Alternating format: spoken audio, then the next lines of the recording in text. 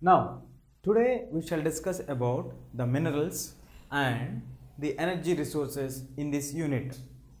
First of all, today we all know that human beings are largely dependent on minerals. How are human beings dependent on minerals? The tiniest particle, let us take a safety pin. From safety pin onwards to a large towering building, we need various kinds of minerals, and human beings are directly associated with the usage and utilization of various minerals in their day-to-day life. You can't even use a smallest thing without minerals. Even the powder what we apply, the talc powder, also is made of minerals which are available in nature. So, today's lesson, where we are going to stress on what are minerals, how do we classify the minerals, what are the different categories of minerals, what are the advantages that we get from the minerals, what are the energy resources, and how are we utilizing them. These all points will be covered in today's topic of discussion under the heading minerals and energy resources. In the minerals and energy resources, first of all, today in the modern day, the human being's life has become indispensable, which means inseparable. Minerals and human's life has become a correlated subject. Without the relation with human life, without using any mineral, they are not able to do any work. Because let us take, if you want to use your shirt with a tiny pin, if you have any problem with your button, immediately we need a safety pin, which is actually made of a mineral. So from the tiniest smallest particle to the largest towering buildings, large ships, any constructions, massive utilizations, or anything, you need minerals. So human life and minerals today have become indispensable combination. And in this we have the tiny pins to the towering buildings. Not only this, we generally observe when we go to the railway stations, we find railway tracks which are laid with iron, and on the road you find many vehicles moving. Let us take from bicycle to the modern costliest Range Rover cars. Cars all are used various kind of minerals in order to manufacture them. And then moving on to the public transport system, where most of us will be using the public transport system. The public transport system is also made of minerals. The buses, the autos, all are also made of minerals. And then moving on to trains. Trains are explicitly made of minerals. And moving on to aeroplanes. Aeroplanes are also made of minerals. Yes, you may get a question like, is the same mineral used to make all these items? No, the mineral may be varying, but the common nature is minerals are used explicitly in our day-to-day life. That's the point of understanding in this at this stage of time. Now, what is a mineral actually? How does the geologist define mineral? Who is a geologist? Geologist is a person who studies about the inner layers of the earth. The geography of the earth is known as geologist. A geologist who gave a clear definition about the minerals is the homogeneously occurred substance. A substance which is homogeneous in nature, which is not heterogeneous in nature. What is the difference between a homogeneous and a heterogeneous substance?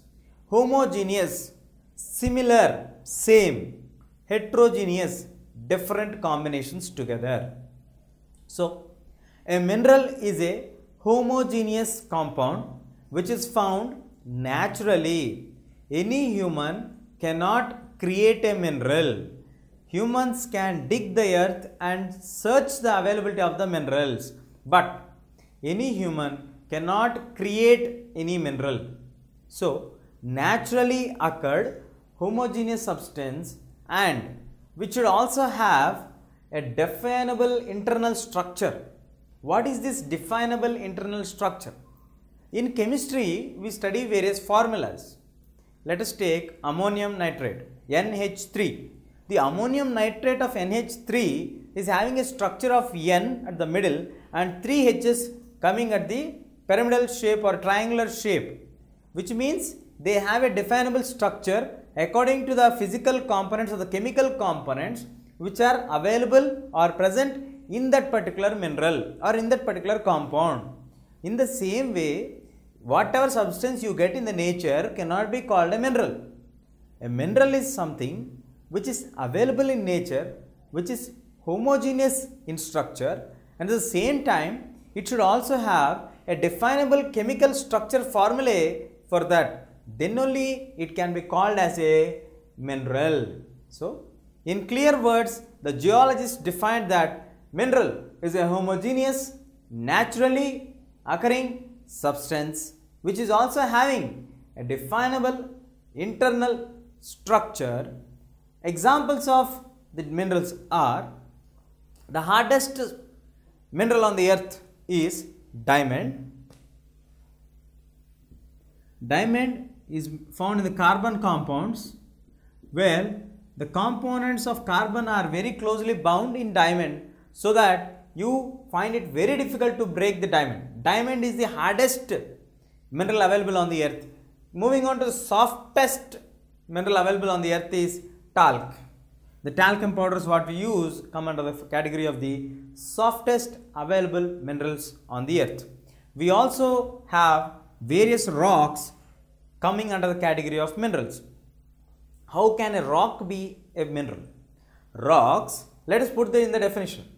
Rocks which have homogeneous nature and occurring naturally substances. Yes, rocks occur naturally, and they also have a definable internal structure.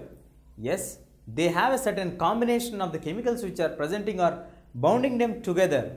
That's why rocks also come under the category of minerals. This is the introduction of minerals. Minerals.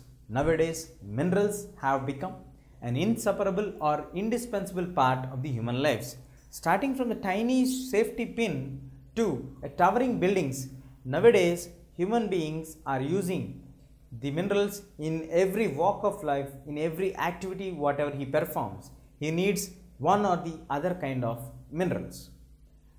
For example, let us take railways, railway compartments, railway works, railway engines, railway tracks, railway constructions, railway bridges.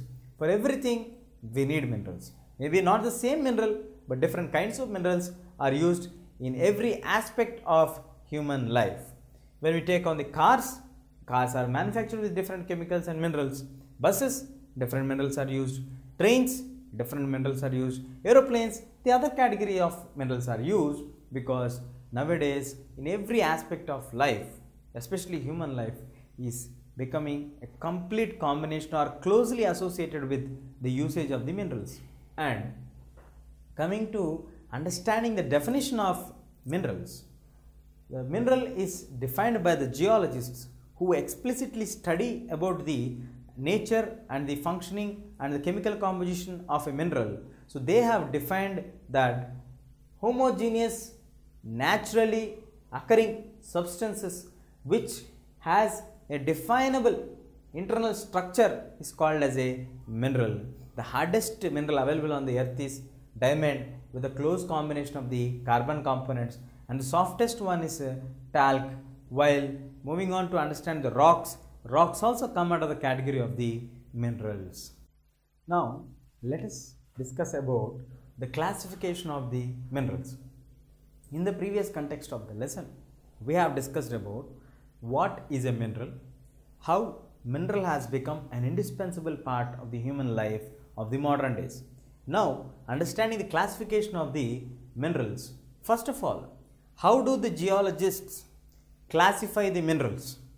What are the criteria that are used to differentiate the categorization of the minerals? How can we bifurcate the minerals? Minerals are largely bifurcated by the geologists depending on the range of the color, the wide range of the color availability of the particular mineral. That brings the major difference for them, so that it is very clear to understand basing on the color of the object, the mineral, then hardness of that particular mineral, crystal forms, whether it is available in the crystal forms or the non-crystal forms, that brings the definition of crystal forms, and luster and the density of the mineral. These are the four major criteria how the classification of the minerals are mostly done by the geologists. One is the range of the color, the hardness, crystal forms, luster and density. And not only this, availability. The form it get availed for us also plays a very vital role. Now, once the classification of the minerals criteria are clear for us, like the range of the color, the hardness, the crystal forms, luster and density, and also the availability. Now let's move on. How are the minerals available for us? Minerals are available in different forms for us. One type of minerals are available, or the first category of minerals are available in the form of ores. What is a ore? Ore is an additional substance combination to the existing mineral. A mineral will be added with some other compounds and together you get it in the form of a ore. For example, iron, we don't get it in the form of iron. You get it in the form of iron ore. After you get the iron ore, that has to be purified and remove the unnecessary substances so that you get the pure form of iron. That's why the ores are available large under the earth. Minerals are mostly available in the form of ores. Now, first, ores have one negative effect. As I told you before, that ores are a combination of the original substance mineral plus some other components. In the same way, ores have the cost of extraction. Ores, when you are taking the original mineral from that, you need to put some investment to purify or to remove the unnecessary elements which are added for the substance.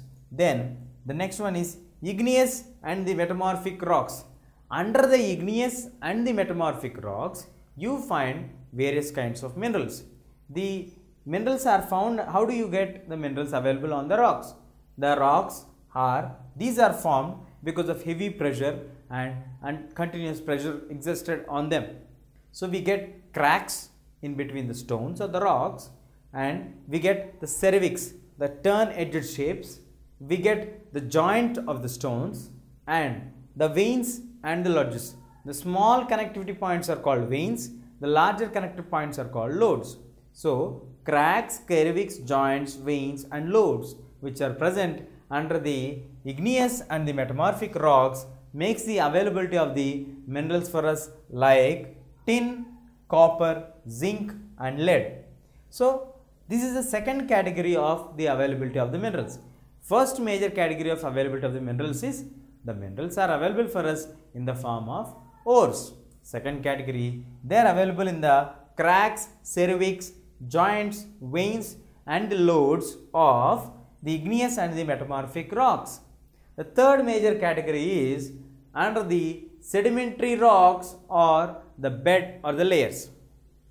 Under the sedimentary rocks or the layers present under the sedimentary rocks, you also get various kinds of minerals available for us, because these rocks are again exposed to great heat that makes the possibility of the minerals to be found under the layers of these stones. So, the minerals which are available for us under these sedimentary rocks are gypsum, potash and sodium salt.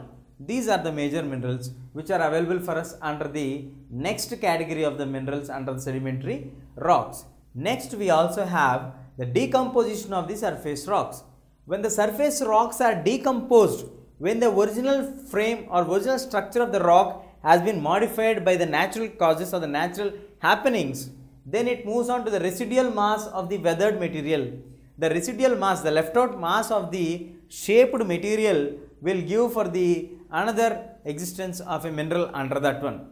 The form of a rock gets modified after some hundreds of years through a natural process. Then it gets off weathered away the material and it turns into a material that is called bauxite. Bauxite is available for us under the category of decomposition of the surface rocks. So, now we have discussed about the three major categories of rocks which are available for us, or the minerals which are available under the various kinds of rocks. Let us have a brief recap. How do the classification of the minerals happen? The classification of the minerals happen under the range of the colors, hardness, crystal forms, luster and the density of the mineral available. Most of the minerals are found for us in the combination of the ores, iron, ore, iron plus ore. So there are some unnecessary elements added which are not necessarily important for us. Sometimes we may use the ores also beneficiary for us, but in the combination of the ores we need to invest to get the extraction of the original mineral out of the ore combination. At the same time, the next, under the igneous and the metamorphic rocks, cracks, crevices, joints, veins and lodes, we find various other minerals like tin, copper, zinc and lead. And also coming to the next category, the sedimentary rocks. Under the sedimentary rocks or the beds of the sedimentary rocks or the layers present under the sedimentary rocks, you have great heat being present under that. That is the reason why I find various kinds of minerals found here, that is gypsum, potash and sodium salt are available under these sedimentary rocks. The next category of rocks are the material which is available for us, the mineral is decomposition of the surface rocks. The surface rocks are decomposed under the residual mass of weathered material, or the example of this weathered material is bauxite. Now let us see the other categories where the minerals are found for us. Under the alluvial deposits, that is, it may be under the sand valley or at the base of the hills where the alluvial plains are present, where the alluvial deposits bring the different kinds of minerals. After a certain flow, they get settled there.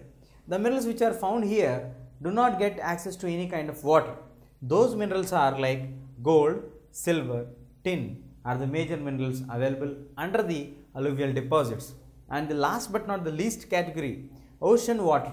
Ocean water is a hub for various minerals. The various minerals which are available under the ocean water are common salt, magnesium and bromine. So like this, we have the availability of the minerals under the different places and different levels. But minerals are again further classified into the metallic and the non-metallic categorization. Let us look at that combination and the differentiation now. Let us see what is a major table that clears us the clear picture of different categorization of the minerals. Let us look at the classification of the minerals on a very large table, so that it brings a clear picture for us how the minerals are categorized. We have seen, basing on the availability of the minerals, where are they available, what are the minerals available, under which part they are available, under which rocks they are available. This all we have seen just now. But for us to understand it better, the classification has been done by the geologists in the broader way like this. Minerals are broadly categorized into metallic and the non-metallic minerals. First major division is metallic and the non-metallic division. Again, the metallic, we have the minerals divided into ferrous minerals, non-ferrous minerals and precious minerals. In the category of the ferrous minerals, ferrous is nothing but the iron, the combination of the iron with the other minerals or the iron itself comes under the category of the ferrous minerals. Examples: iron, iron ore, nickel, manganese, cobalt. These are the minerals coming under the category of ferrous group. The non-ferrous group. The non-ferrous group are the minerals where we don't find the influence of a mineral called iron on them, then it is called non-ferrous group, that is copper, lead, tin and bauxite. These are the minerals where the influence of iron is not present. Moving on to the third category of the minerals, that is precious minerals. The precious minerals are gold, silver, platinum, where here also the influence of iron would not be present, and these are a bit costlier when compared to the non-ferrous minerals. So minerals are broadly categorized into metallic and non-metallic. Metallic is again redivided into ferrous, non-ferrous and precious. In the ferrous, where the minerals are having a link of combination with iron are called as ferrous minerals. They are iron, iron ore, nickel, manganese, cobalt. Well, at the same time, we have non-ferrous minerals where the influence of iron is absent. That kind of minerals are copper, lead, tin and bauxite. When moving aside from the influence of iron and the a bit lower available cost minerals, moving on to the costly minerals that are coming under the category of precious minerals, they are gold, silver and platinum. These three come under the category of precious minerals. Now, moving on to understand the non-metallic minerals. The minerals where the influence of metals is absent is called non-metallic minerals. Example, mica, salt, potassium, sulfur and granite. In these minerals, you do not find any kind of hard elements of the minerals. That's why they are called as non-metallic minerals. And now, moving aside from the metallic and the non-metallic, we have energy minerals also available in the nature. The energy minerals which are available in the nature are coal, petroleum and natural gas. So, the minerals are broadly categorized into two prior to this, but after the energy minerals are discovered, the division has been gone to threefold division: metallic, non-metallic and energy resources. In the metallic, as we discussed, we have ferrous, non-ferrous and the precious. Examples: iron, iron ore, nickel, manganese, cobalt. In the non-ferrous, we have copper, lead, tin and bauxite. Well, in the precious, we have gold, silver and the platinum. While in the non-metallic, where the influence of the metals is zero, that is called non-metallic minerals. That examples are mica, salt, potassium, sulfur, granite. And moving on to the energy resources or the energy minerals, coal, petroleum and the natural gas. This has brought us a clear picture. What is a mineral? What are the different types of minerals? How the categorization of the minerals is done? Where are the minerals available for us broadly? On a larger picture, we have got a clear picture of this. Now, let us discuss about India and a backdrop of available of the minerals. India is a land where it is richly filled with natural resources. India is having the natural resources at various levels. For example, because of the different land diversity nature of the land of the country, India, where you have Himalayas, where you have fertile plains, where you have plateaus, where you have mountain ranges, where you have coastal plains, where you have mountain plateaus, all these things brought the wide variety of the minerals also available under earth, under different locations and different natural physical settings. For example, if you take at the minerals and below the minerals where the alluvial plain belts, you find categories of minerals. When you move on to Rajasthan, where is dry land, the availability of various kinds of petroleum deposits, all these have increased. The Deccan Plateau and the Northern Plateau have given a chances for the availability of the other various kinds of minerals like magnesium, potassium, sulfur, granite and all these things. We also have in Andhra the gold deposits, the diamond deposits, the platinum deposits. We also have iron ore deposits in Karnataka. We also have nickel deposits. We also have cobalt deposits. We also have copper deposits. We also have gold deposits found in Karnataka, KGF, Kolar gold fields. So we have India, a land of variety where you have huge availability of the minerals. Now we shall discuss about the different categories of minerals and the places where they are available in India. Now we shall discuss about the ferrous minerals. We have seen in the previous discussion that minerals are broadly categorized into metallic, non-metallic and again into the energy minerals. So in the metallic category we have the ferrous minerals. In the ferrous, the most important one is the iron mineral. The iron mineral actually gives a boost for the Indian industries. It is nearly 3/4 of all the metallic minerals are directly dependent on the iron available for us. It has been a very strong base for the development of all industries in the Indian context. Iron ore, which is available for in India, is a basic and the backbone for all the industries which are having the basic industries in our country. We also have, fortunately, good quality of iron available for us. And this good quality of iron, a finest quality of iron, we are getting nearly 70%, and a mixed combination of hematite and the magnetite, where magnetite is a bit better quality when compared to hematite, where hematite is up to 50 to 60% of the finest iron is available for us in India. So, the most important mineral which we have for us in available on a larger scale, and nearly 3/4 of the metallic minerals have a very strong base for us. 3/4 of the entire industries are found in this one, and the iron ore, the basic and the backbone quality or good product for every basic industry is the iron ore. Fortunately, we have availability of good quality of iron, the finest quality up to 70%, the hematite and the magnetite up to 50 to 60%. Now, let us move on to the regions where the iron ore is found or located for us. The major belts in India are 4 major belts where the huge availability of the iron ore is found in India. The first one is in Orissa and the Jharkhand belt. Orissa and the Jharkhand surrounding regions have the combination of the iron ore under the layers of the earth, where the mining is done and the iron ore is extracted from there. And later we have Darg, Bastar and the Chandrapur belt, which is located in Maharashtra and Chhattisgarh region, which is having nearly 14 hematite iron ore mining centers, which is having a finest quality of the iron ore available for us and available on a very larger scale.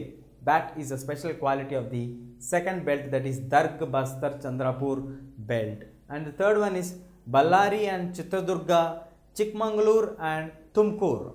This is largely located, all places are located in Karnataka, where it is located from the entire north of Karnataka to the south of Karnataka, starting from Ballari, which is on the northern edge of Karnataka, well, and moving on to the southern edges like Chitradurga, Chikmagalur and Tumkur. All these are located at the very southern parts of Karnataka. The entire north to south has been categorized into one belt, where the availability of iron ore is available, where we have the Obulapuram mining mines established here only, and the miner Mr. Gali Janardhan Reddy also did lot of his mining at prime location at Ballari.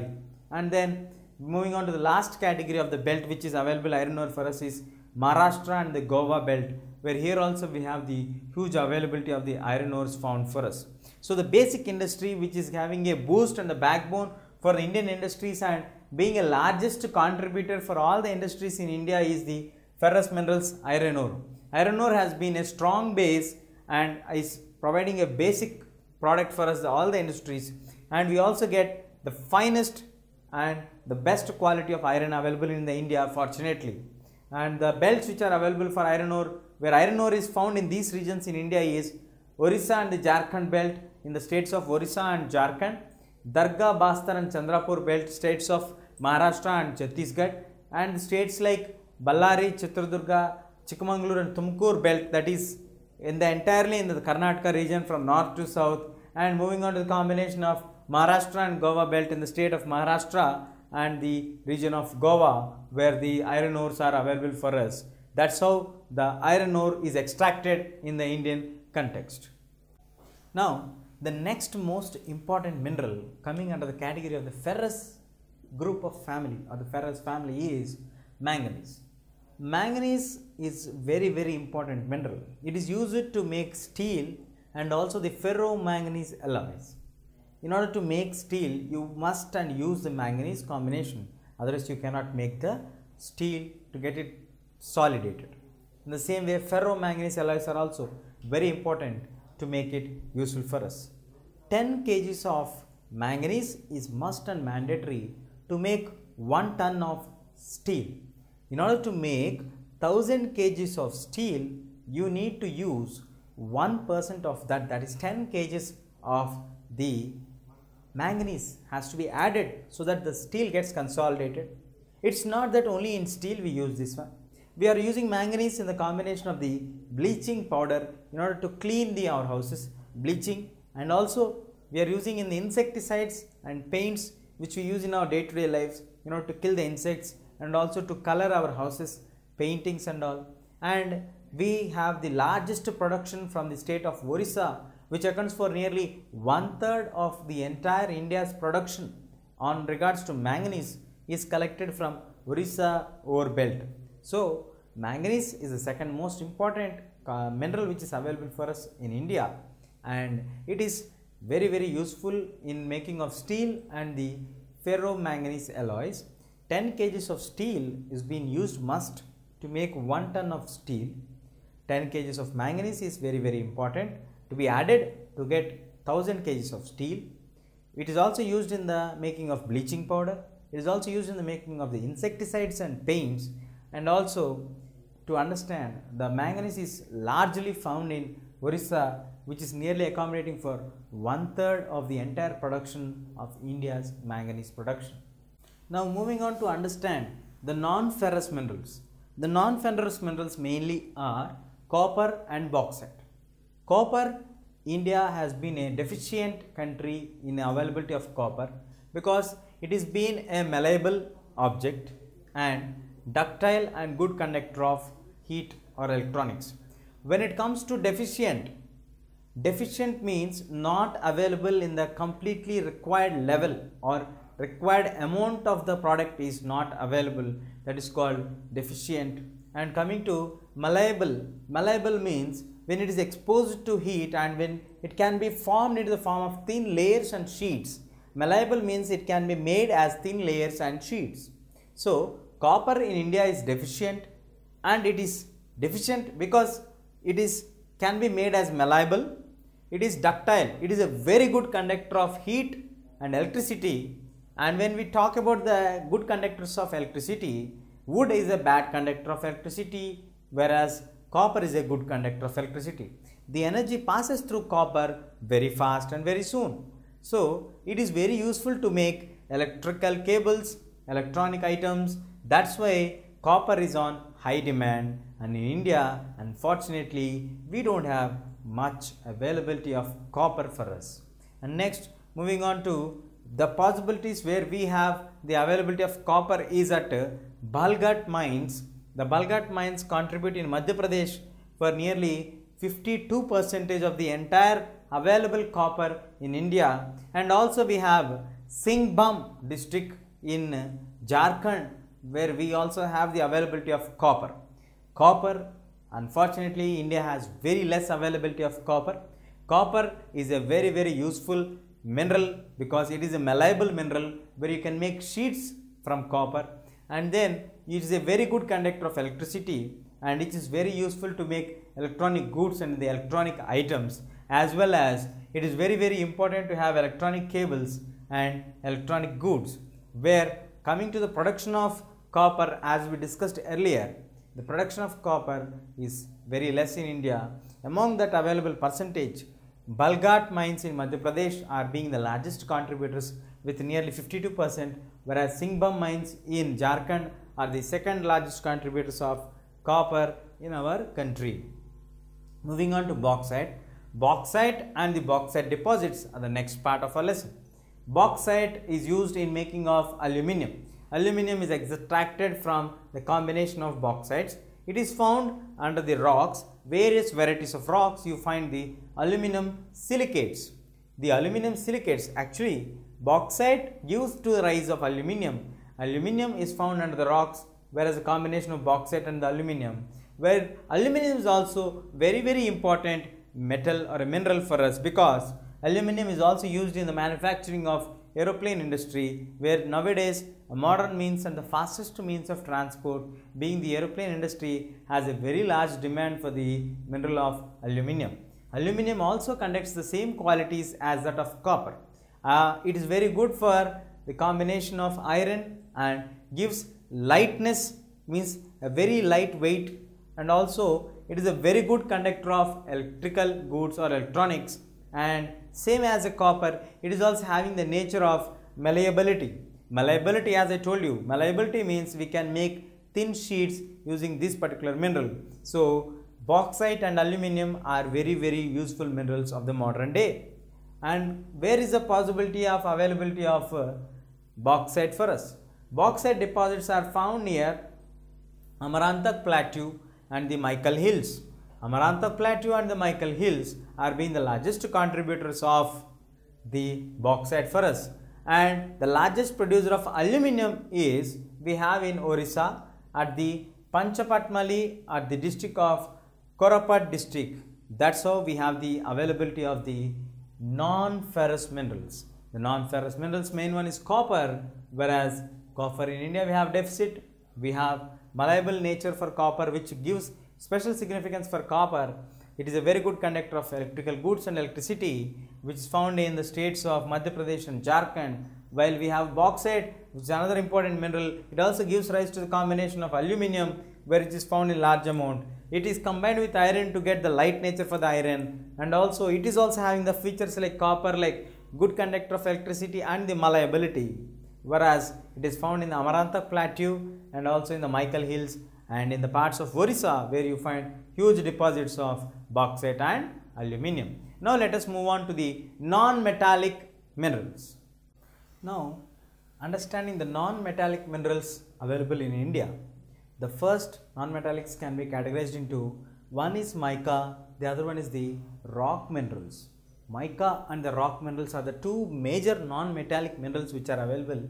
In the non-metallic minerals, we have the limestone, which is available for us in the non-metallic, and rock, where we get it in the form of rock. When we come to mica, mica is available abundantly in India, where it is available in the form of series of plates, and these series of plates are in very thin sheets. These thin sheets, if you line up around 1000 sheets also, you may get only a few centimeters of height, which means at this edge of width, you can keep at least 1000 sheets of mica. And this mica is available in different colors for us, like black, green, red, yellow, brown, all are in clear colors, whereas it is having very low power loss if you pass electricity through this, and it is having the insulation capacity or insulating capacity. It is having the resistance power to high voltage, it can stop the high voltage power. These all features make mica a specific instrument which is used in the electronic goods especially. So, in order to have the growth of electronic industries or the manufacturing of electronic products, we need abundantly mica on a larger scale. In India, we find mica at two states, that is in Jharkhand and Rajasthan mainly, and in some parts of Nellore also in Andhra Pradesh, we find the deposits of mica. Mica is a very useful mineral for electronic industry, whereas its availability itself shows that it can be used in a very large and thin sheets, because it is probably found in the form of thin sheets, where even thousands of sheets also would line up to get only a few centimeters of width or height, whereas in computers or in laptops, and we nowadays prefer all the slim items, so would like to prefer something which is very thin. So mica would be a very good alternative, because mica is also having good resistance power of low power loss and insulating capacity, and also it is very good to have high voltage resistor capacity for mica. So these all are the adding up points for mica to be a very good source in order to use that particular mineral in making of the electronic items, especially mobile phones, laptops, which are very thin in their nature. And now moving on to the rock minerals, as I mentioned for you, in rock minerals we are dealing with the limestone. Lime is actually a combination of rock which is made up of calcium or calcium plus magnesium carbonates. That's why it has the thick combination. It is found under the sedimentary rocks. The lime is found under the sedimentary rocks, or the lime rocks are found under the sedimentary rocks. Limestone generally, where do we use? We use limestone in the industry of cement industry, where the basic raw material for cement industry is limestone, and in order to melt the iron and to have a blast furnace, we need a very high heat reactor, that is smelting iron ore is must and mandatory, because then only you can separate the ore from the pure iron and get the hemetic or metallic iron for us which is required. So smelting of iron ore is must and very important, and in India we have huge availability of iron ore. So the importance of limestone rocks has been improved or increased because of it is used in the melting of the iron ore in the blast furnace. So mica is used for making in the electronic products, whereas limestone or lime rocks are used in making of cement industry and also in smelting of iron ore industry. These are the two major non-metallic industries which are found dominantly in the Indian origin. Now we shall discuss about the conservation of minerals. Fortunately, though India have many minerals, but still if we do not use anything in a proper manner, we would definitely lead into the exhausting of the minerals. Now, if we take a brief jot down of the points where we can talk about the minerals. Human beings are highly dependent on the minerals. We, in the introduction of the lesson itself as mentioned, human life has become an indispensable part without the association of the minerals. And later on, it takes millions of years for the nature to create these minerals. But we as human beings use extraordinary machinery equipment and daily drill out the available minerals on a larger basis in a day-to-day basis. And these minerals are finite and they are not at all renewable at all. So they are coming under the category of non-renewable sources of energies or minerals. They decrease when we go on using continuously the minerals. That would automatically result in the destruction and the decrease in the quality of the mineral what we are getting for us, and we have to take the next possible alternatives such as like recycling and using the substitutes. Instead of using only the coal if you use on continuously go on using to generate thermal electricity, as we go on using it continuously, that would automatically result in the exhausting of the mineral called coal. And whereas coal cannot be regenerated again, so automatically it is a non-renewable source of energy where it becomes too difficult to recycle that one. So we should try to explore all the new possible alternatives other than only having coal energy like hydroelectricity, like thermal electricity, then moving on to the wind energy, solar energy. So all the possible options we have to check it out so that to reduce the recycling or the decrease of the quality of the product or mineral which is coming for us, and we should try for the next substitutes. If we do not use our minerals properly and carefully, if the mineral mining laws are not implemented properly, that would definitely result in the hazarding of mining, which is very difficult, and destruction for the entire mankind. Minerals are a dependable part of our life where it takes millions of years to form for them for the nature, but it takes only a few years for us to squeeze off the entire mineral wealth which is available under the layers of the earth using the latest modern machinery. And these minerals are available only in finite and in the non-renewable format for us, whereas the decrease of the quality would be the result of exhaustive use of these minerals, and recycling is a very difficult task for all of us. And now moving on to the energy resources. The energy resources are the resources which are used to generate energy. Energy is the most important item for all of us, because starting from the day switch on the light to the day where we switch on the bed lights and we sleep. So there is nothing which is left out without the use of electricity. So the energy can be in different forms. We are having habituated to closely associate with the forms of energy like electricity. So the generation of electricity has been broadly categorized into the two major categories like conventional energy, non-conventional energy. The conventional energy are the sources which are used in a traditional methods where you are using it from many years.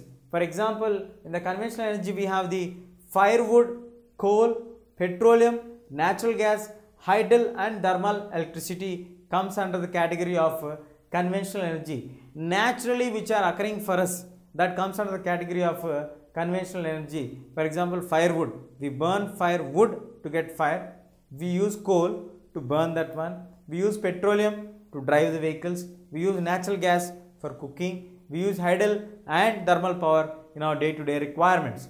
When it comes to the non-conventional energy types, the non-conventional, other than the regular usage of the conventional types, when we move on to the other category of energy resources, that are the non-conventional types, those are solar energy, wind energy, tidal energy, geothermal energy, biogas, and finally the atomic energy. These are the non-conventional types of energies which are available for us.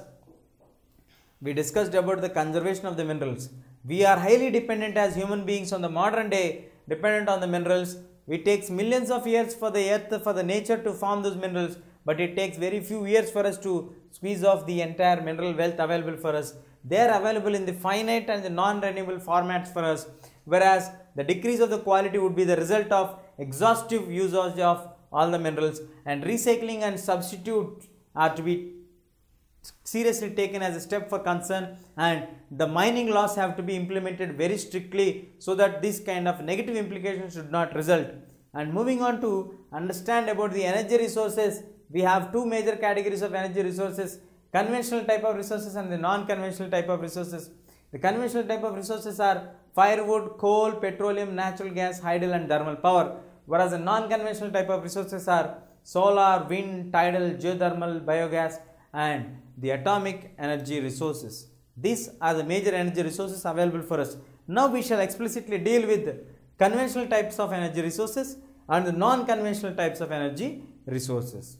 Now, the conventional sources of energy, as we discussed in the previous part of the lesson, conventional and the non-conventional sources of energy.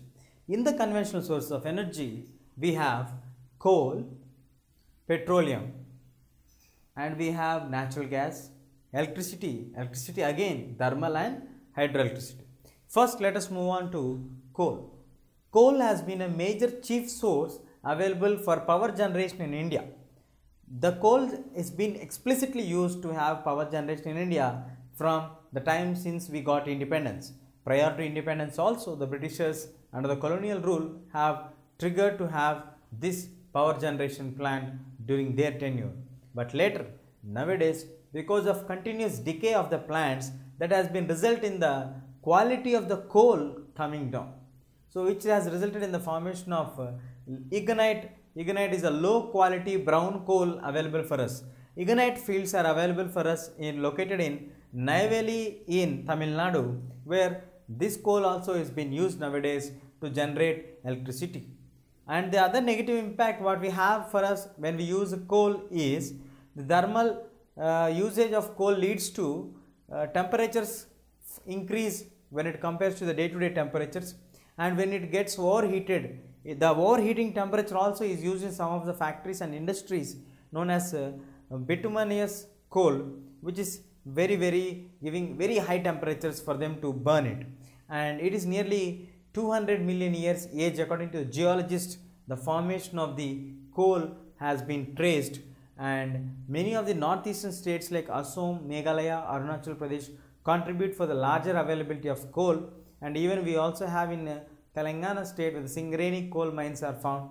Jharkhand we have the coal mines, and we also have in Karnataka coal mines are present for us. So coal is a major source for power generation. Because of the continuous decay of plants and swamps, it has been resulting into a disastrous situation. The availability of the coal quality is coming down, resulting in the low brown quality of coal, lignite. As we don't have any other possible alternatives in a larger scale, we are using the same lignite coal, and in the Neyveli of Tamil Nadu, which is used to generate electricity. We also have very high temperatures as an impact of usage of the coal, and it is being traced by geologists that around 200 million years would be the age of the formation of the coal from many years. And in many parts of India we find coal. That's why coal is being used explicitly and extensively for power generation. Now moving on to the next category of energy, that is in the conventional source of energy, that is petrol. Petroleum is actually known as a mineral oil also. The mineral oil actually it has been used to heaten the products as well as to lighten the products. In order to generate electricity, at the same time in order to burn some things also we use this mineral oil, and it has also been a nodal industry, a key industry for synthetic textile industries, chemical industries and the fertilizer industries, where petroleum products are also added for this. The mineral is added to make the extracts out of the industries like textile industries, chemical industries and the fertilizer industries. We also have on the layers which are oil is found, and the above layers we have gas. As it has lightweight, the gas layers are found above the oil layers, and these both are found under the layers of the rocks which are sandy, and where it is having porous layers, where porous means holes. When the holes are present, the oil gets filled into that rocks. So the non-porous layers would be a good rock to get petroleum product outside from that rocks. And in India we have 63% of the petroleum available from the Mumbai High located in the Arabian Sea, and 16% from the northeastern state of Assam, where the Digboi plant is being established, the petroleum plant is being established. So petroleum, the most important mineral oil which is used to heat and lightening the products, where it has also been a main nodal industry for the industries which are associated with this one, like the synthetic textile industries, chemical industries, fertilizer industries, and we also have petroleum gas available for us with the less weight when compared to oil. So above layers of the oil layers we find the petroleum layers, and we have in India 63% of the requirements of India are fulfilled by the Mumbai High, which is located in the Arabian Sea, and in the Digboi plant of petroleum, where 16% of the India's requirement are derived from Assam, from this region. And next, moving on to the natural gases. Natural gas is the most economical friendly or eco-friendly gas or eco-friendly energy, which we say that environmental friendly energy also.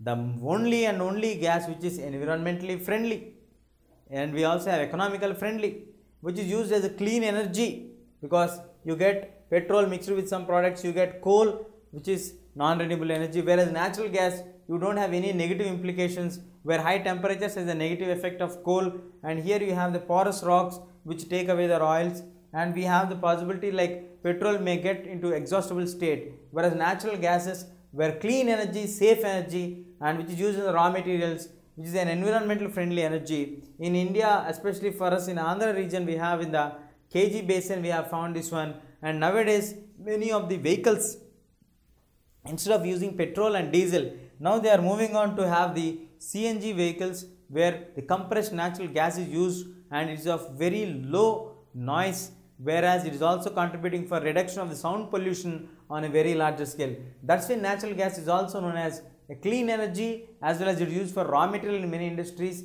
It is an environmental friendly one, and it is also economically very good and competitive for the nowadays, in the modern days, to use this one. So the location of this region of energy resource is found in KG basin in Andhra region, and is also the compressed natural gas has been derived from the natural gases, where it is being a viable possible alternative and a good alternative for petroleum in the products of diesel for the vehicles. And moving on to the electricity, thermal and the hydroelectricity. Electricity is generation of electricity from the electrons, or flow of energy is called electricity, where when we are generating electricity using coal, petrol, natural gas, it is called thermal electricity, whereas when you are generating electricity with the flow of water, it is called hydroelectricity. Moving on to thermal and the hydroelectricity, the energy when it is produced using the coal, petrol, natural gas, it is called as thermal electricity. When it is generated using the flow of water, then it is called hydroelectricity. In India, we have nearly 310 power plants coming under the category of thermal power plants, whereas in hydro we have very few, like Damodar Valley Corporation, then Kapikara hydro power projects, which are very less in number, but they are also known as multi-purpose projects. So the conventional type of sources of energy or conventional sources of energies are coal, petroleum, natural gas and electricity.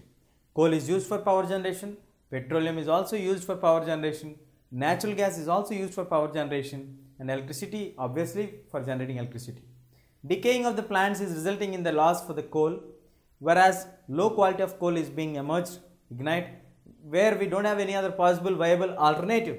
We started to use the same low quality of coal, and in Tamil Nadu, in the place called Neyveli, where electricity has been generated from that place, the negative implication of usage of coal is that we have a possibility of increasing of temperatures when we use coal more. When we talk about the mineral oil, the petroleum, where it is being a nodal industry and adding up for the industries or advantage for the industries like synthetic chemical industries or textile industries, chemical industries, fertilizer industries. Gas is also available for us, petrol gas at upper layers of the oil, whereas 63% of the India requirements are derived from Mumbai High in the Arabian Sea, and 16% from the northeastern state Assam, at the Digboy petroleum plant.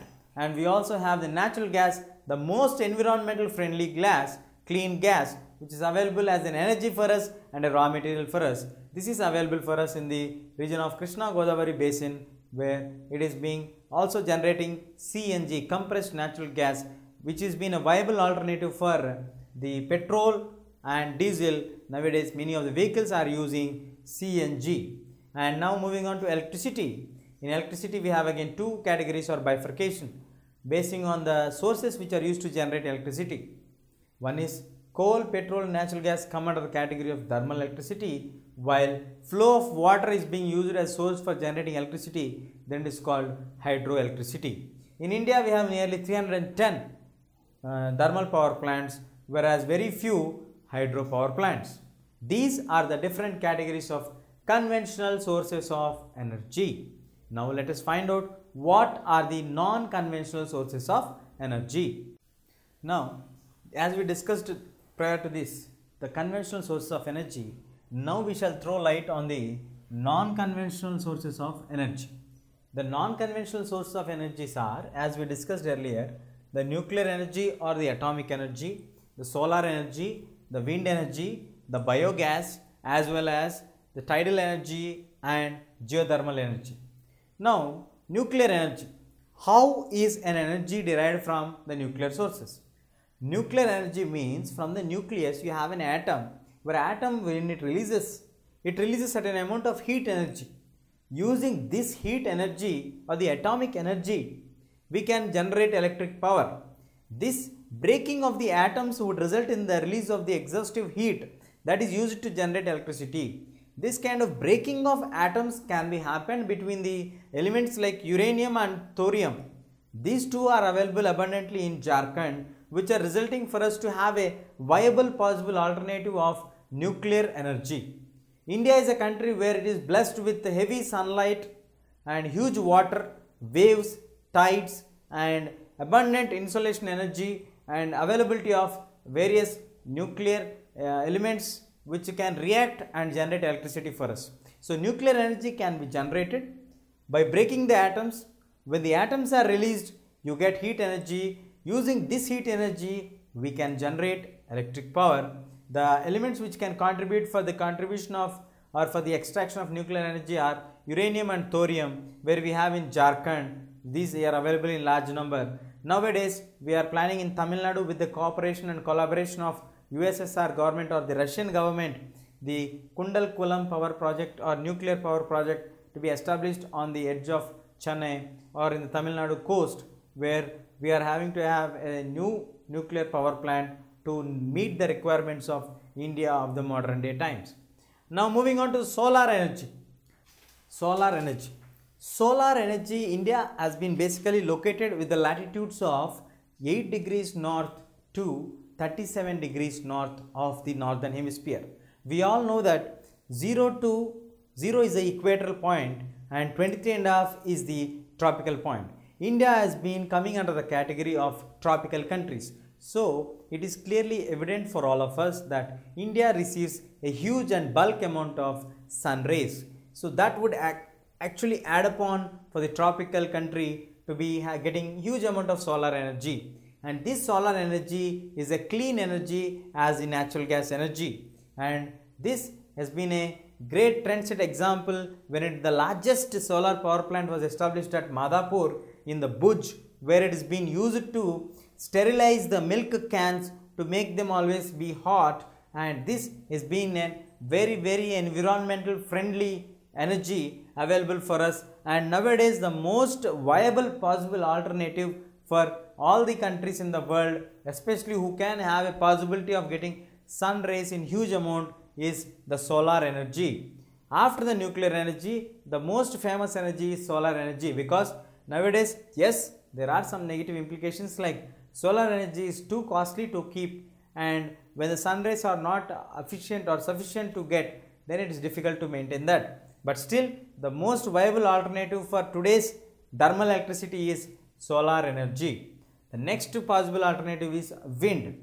India is having a huge wind power. So, India is also called as wind superpower country, where we have huge wind power available for us, and 2 projects are established from the wind large landmark where Nagarcoil to Madurai, a wind fans are kept for us, and this is located in Tamil Nadu. And in Rajasthan also we have at Jaisalmer, where the best use of the wind energy has been made on a very larger scale to derive electricity from this one, and this also being a contributed natural energy without getting any negative implications on the environment.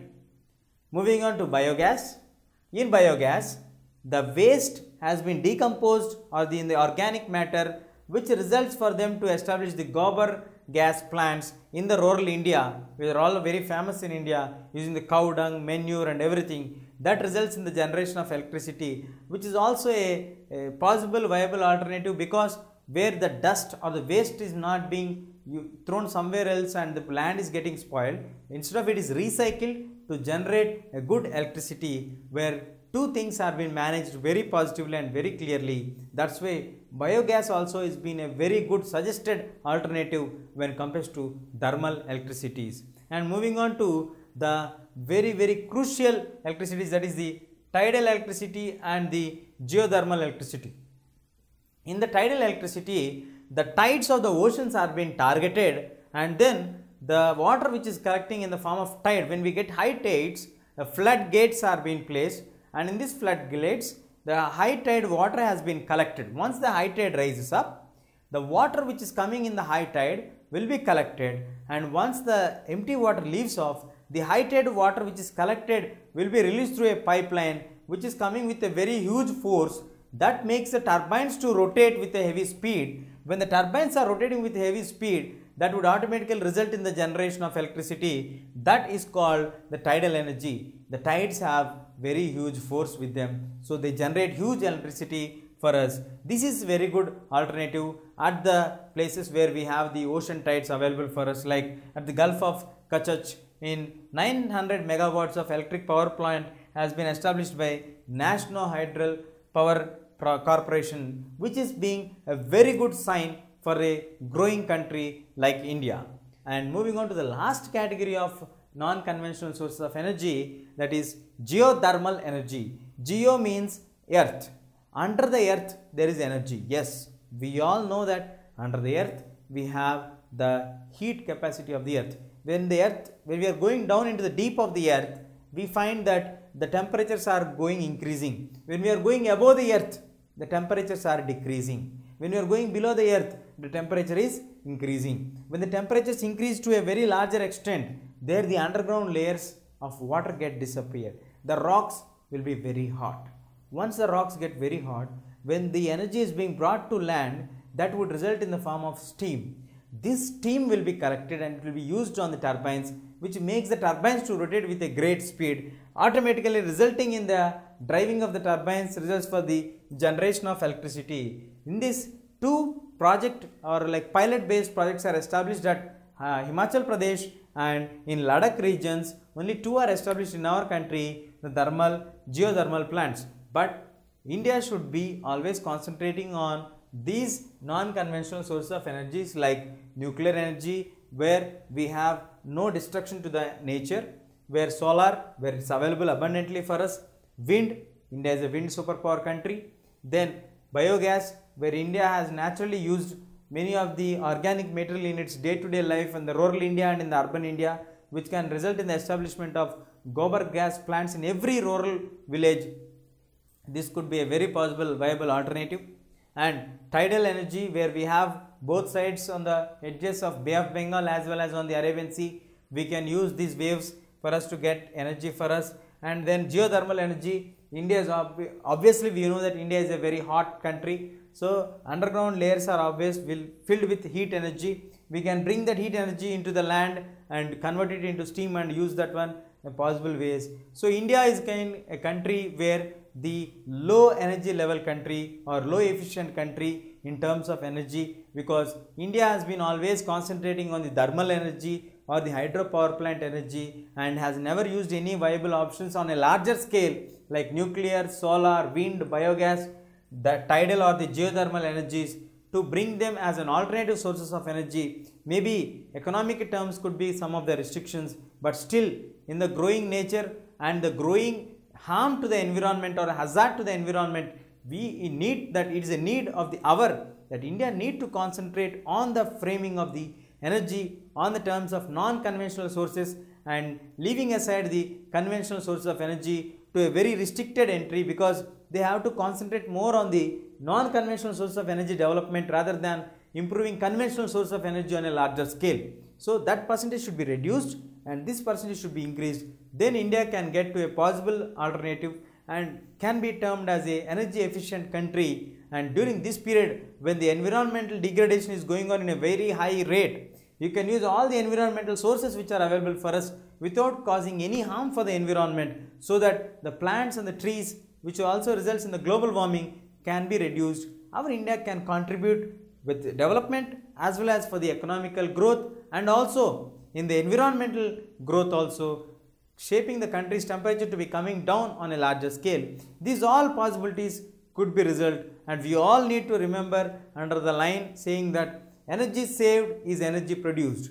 We cannot destroy the energy, like we cannot say that energy used unconditionally and without saving energy you can't expect energy can be produced in a larger scale.